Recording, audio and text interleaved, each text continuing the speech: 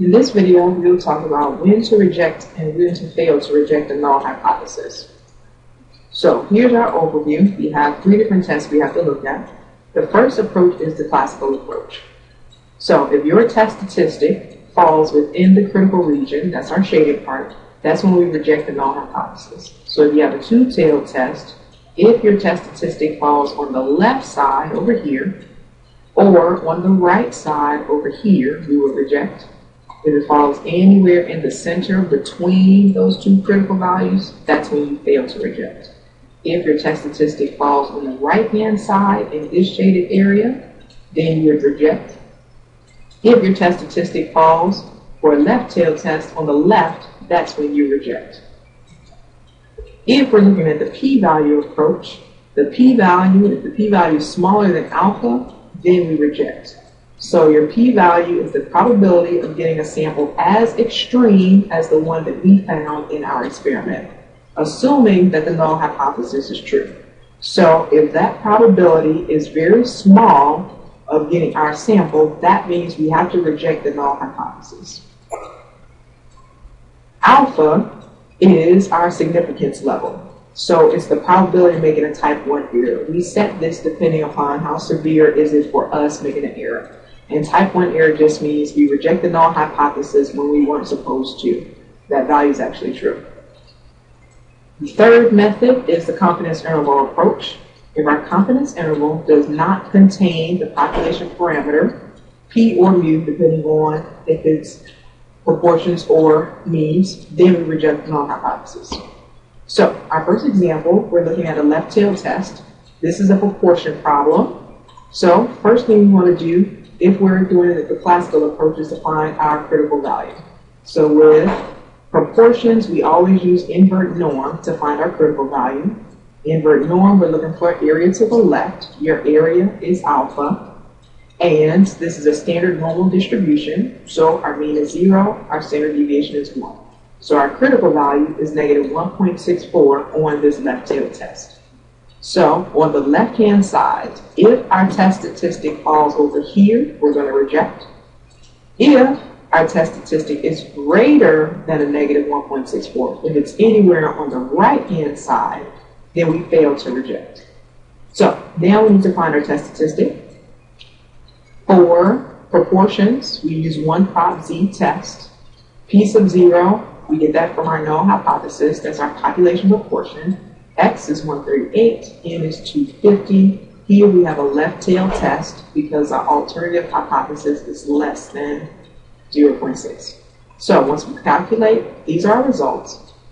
Our test statistic is that top line. Z is equal to negative 1.549. If we're placing that number on the number line, that would come before the negative 1.64. So that is in our fail to reject region. That test statistic, negative 1.54, is greater than our critical value. So if you have a hard time with negatives, the left is the smaller number. So our critical value at negative 1.64 is smaller than our test statistic at negative 1.5.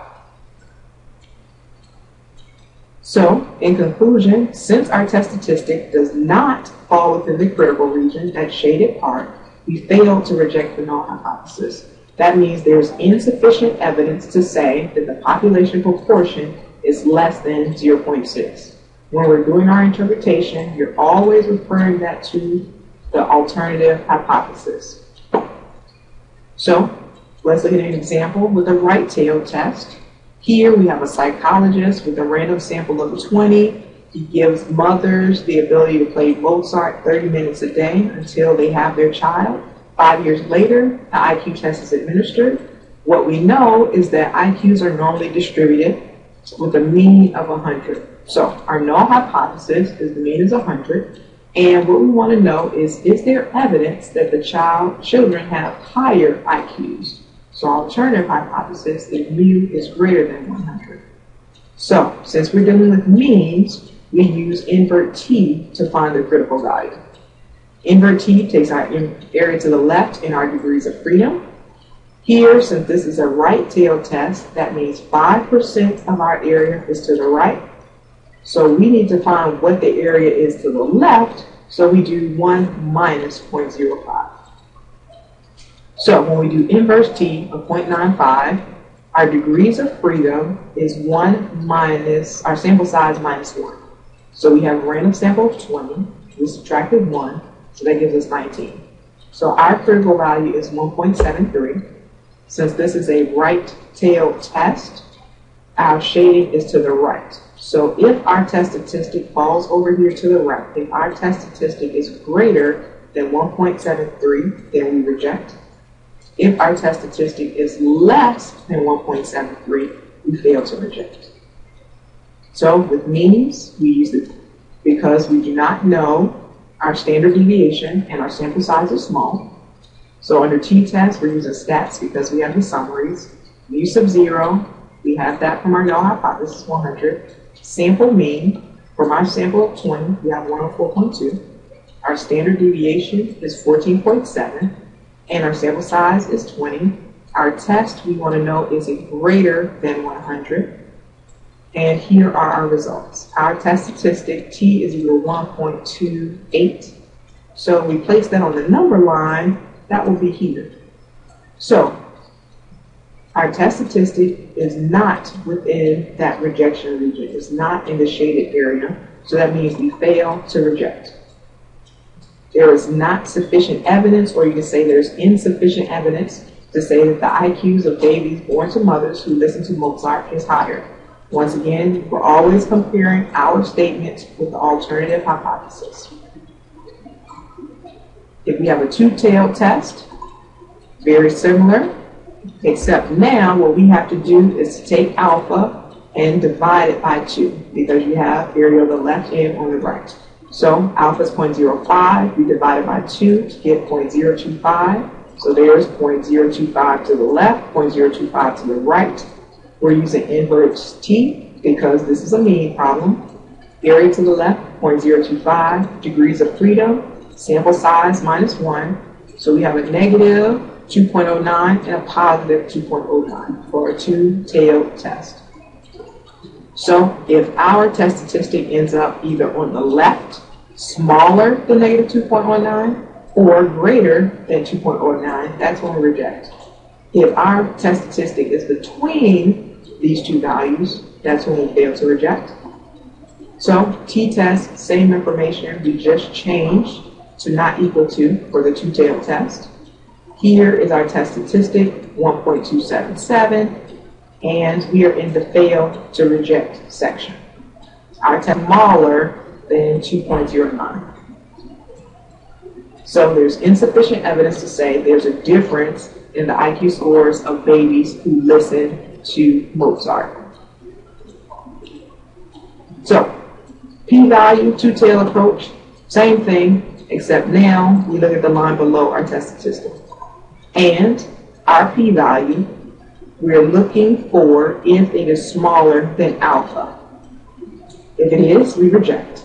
Our p-value is 0.22, and that is actually greater than alpha. So we fail to reject the null hypothesis.